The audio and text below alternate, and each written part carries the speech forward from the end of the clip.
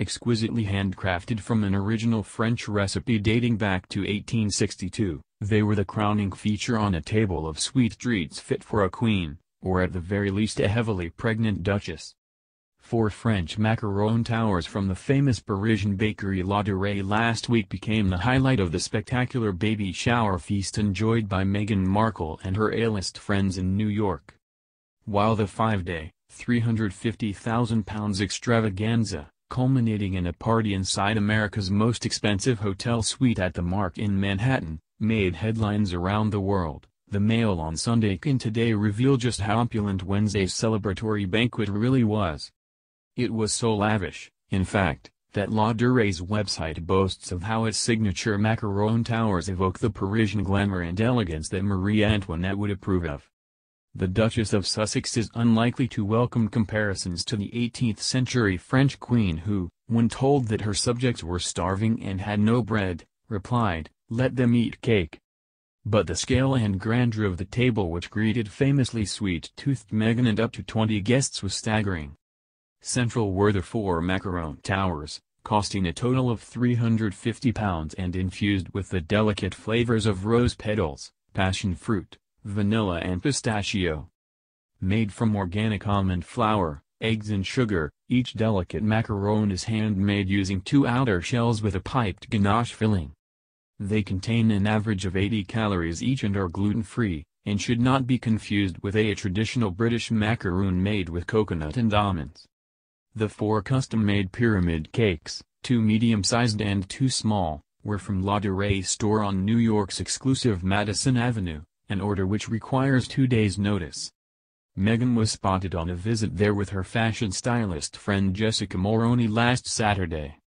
Those fortunate enough to be invited to Wednesday afternoon's soirée in the £57,000 a night penthouse at the Mark have revealed charming photographs of iced biscuits in the shape of storks, bunnies and baby rattles. Meghan's party planner Darcy Miller posted an image on Instagram of personalized cookies designed by tennis champion Serena Williams, who reportedly met the cost of the entire event. The picture showed a gold-rimmed plate with a pale green baby rattle pop cake, a cupcake with a stenciled pram decoration and a biscuit in the shape of a stork carrying a baby. But the Mail on Sunday can today reveal that Meghan, radiant in a white-spotted navy blue maternity dress, had far more than designer biscuits to choose from. The groaning table, covered in a thick cream linen tablecloth, was anchored by a spectacular centerpiece of a huge glass vase containing 3 feet high cherry blossom branches. Scattered arrangements of Meghan's favorite pink peonies and delicate sweet peas completed the elegant look. In addition to the macaron towers, there was more drama in the cakes and confectionery thought to have been made by Michelin-starred chef Jean-Georges Van Grichten, whose eponymous restaurant at the Mark is considered one of the finest in New York. Meghan, 37, who is around 7.5 months pregnant, is a self-confessed foodie, and while guests including her former Suits co-star Abigail Spencer, Ms. Mulroney, hairdresser Serge Normand and designer Misha Nanu were serenaded by harpist Taryn Hill, the food was the real star. Custom-made cakes including key lime tarts, cherry tarts, red velvet cakes and carrot cakes, sat beside gold-embellished containers filled with sugar crystals into which stork-shaped biscuits had been artfully arranged. Health-conscious Meghan insisted on items being marked gluten-free for those with dietary constraints. There were also cotton candy pom-poms, candy floss on sticks, explaining the delivery of a candy floss machine to the hotel during a snowstorm on the eve of the party, and a jar of multicolored donut holes that were gluten-free and just 40 calories each. Sources said Ms. Williams' designer biscuits, including iced storks on lollipop sticks, trays of sweet bunnies with chocolate piping and biscuits in the shape of traditional English brands and blue icing, were a hit. The color scheme featured multiple hues of blues, pinks, yellows and greens and gave no hint as to the gender of the future baby Sussex.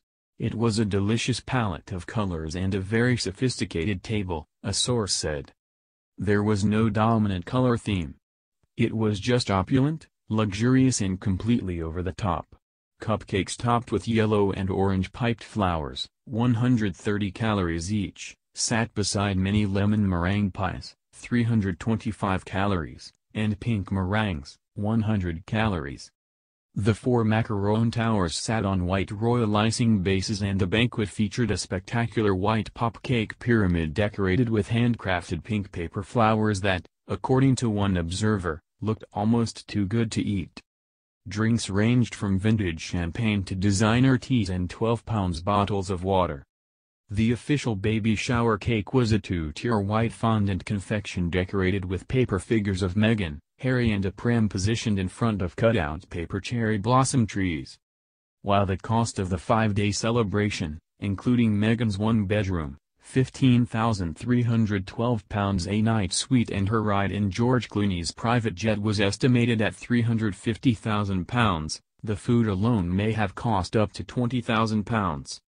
One Los Angeles-based private chef who works for A-list celebrities said, "If you look at the ingredients alone, then you'd probably be looking at $2 to $3 grand, but when you factor in the Mark Hotel and Jean George's, then the sky is the limit.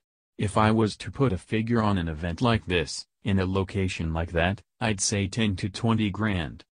There have been suggestions that the New York bash was used by Meghan to wrest back control of her own image.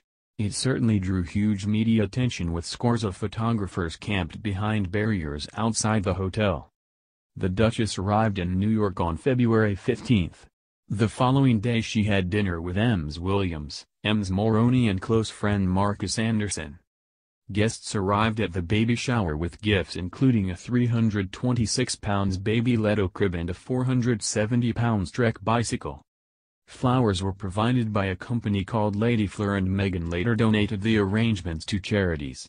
However, the fate of any leftover food is unknown. The LA chef said, "It's doubtful the number of guests could possibly have consumed that amount of food. It would be nice to think that someone somewhere might be enjoying a rose petal-flavored French macaron."